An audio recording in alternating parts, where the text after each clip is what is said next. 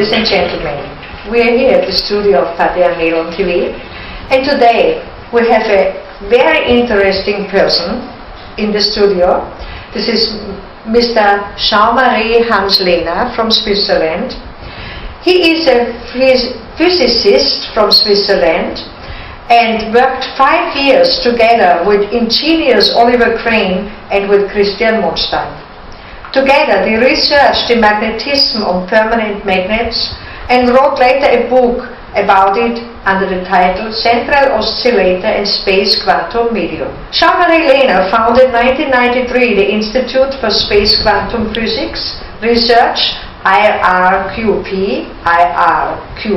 in Switzerland. The space quantum physics and the discovery of the cosmic mechanical supernova energy or dark energy and the dark matter are basic modules for a totally new energy technology to produce supernova energy.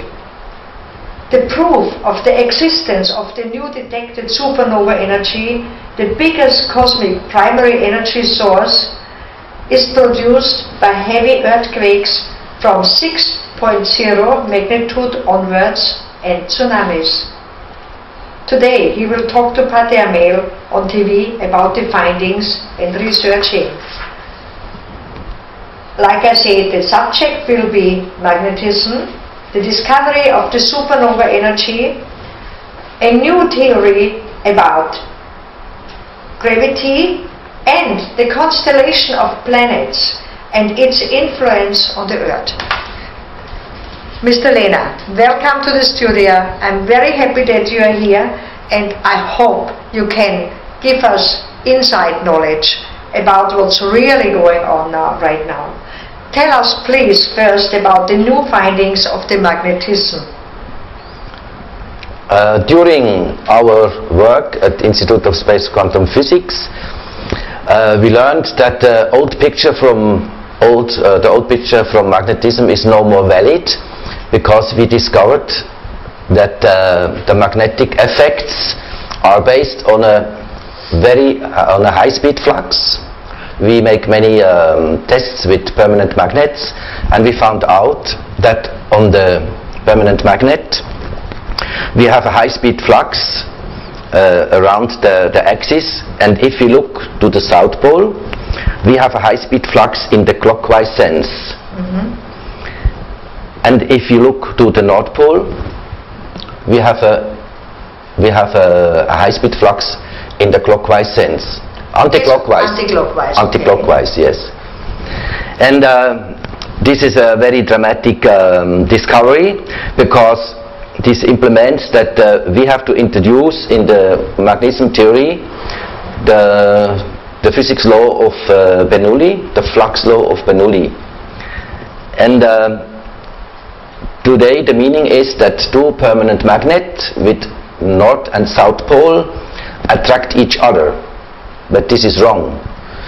With this new flux theory from Bernoulli, we know that when we have two magnets, one with the South Pole with the clockwise sense and the North Pole with the anti-clockwise sense, between the two magnets we have an under pressure zone. So it seems that the two magnets are pressed together and not attract each other. Pressed together from the outside? From the outside, yes. Because the pressure is bigger outside of the magnets than between the magnets. And in your book actually you made a picture like this. We show it in a little bit, okay. So this is absolutely very new already. So now tell us about the new discovered supernova energy, because I think this is related to the pressure. Yes.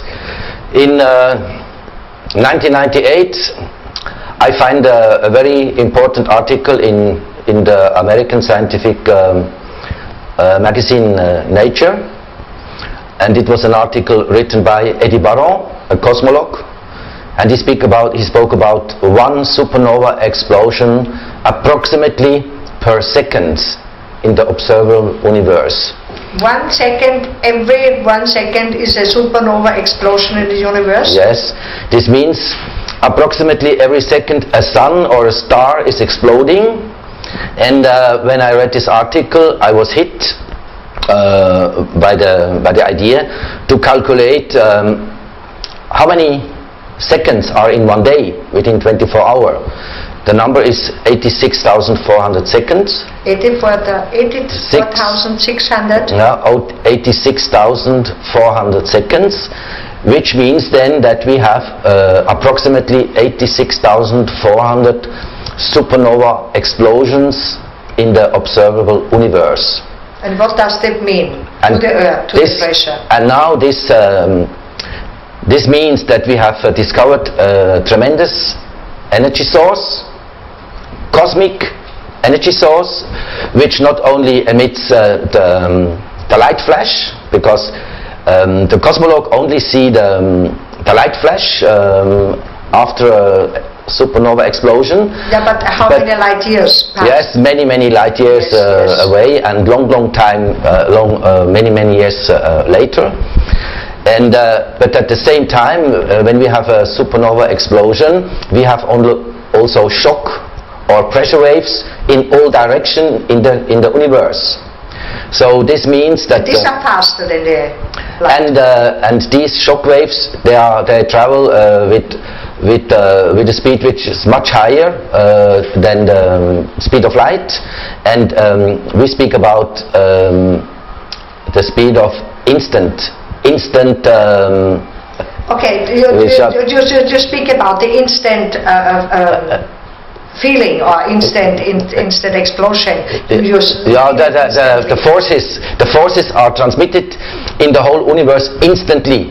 Okay. So instantly. And it reaches also the Earth. And reaches also to the Earth, and of course all the other planets, the suns and galaxies. Okay.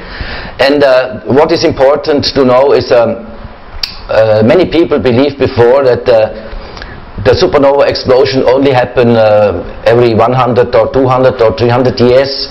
No.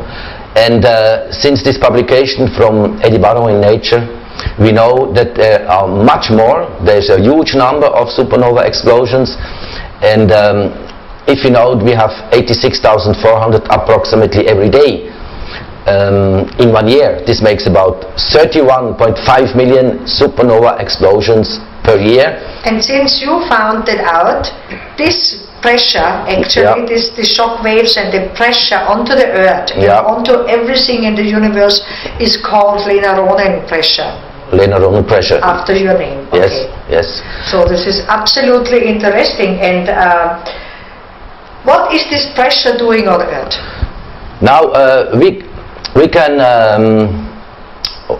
can describe that this pressure not only works on the Earth.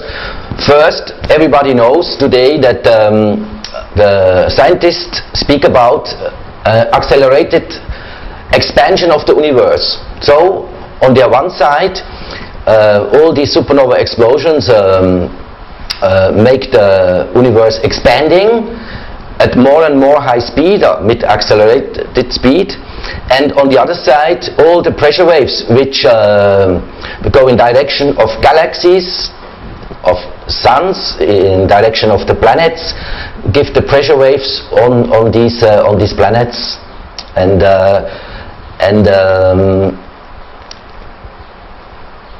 it has something to do with the gravity on Earth, I believe. Yes. So, tell us about the gravity now. Yes. What people believed before and what you guys discovered. The laws of gravity are based on the findings of Newton and Einstein, and they believed that gravity is an attracting force. So they say we are attracted by the Earth, by the mass of the Earth. To stay in Earth, and everything is falling down. Everything is falling down, and because they didn't know about the number of supernovas, they didn't know about this new mechanical energy in the cosmos. Right. They believed that they are attracted by the Earth, and this theory has to be revised. This theory has to be changed, because we are not attracted by the Earth, we are pressed against the Earth through the shock or pressure waves coming from the supernova from all directions of the cosmos.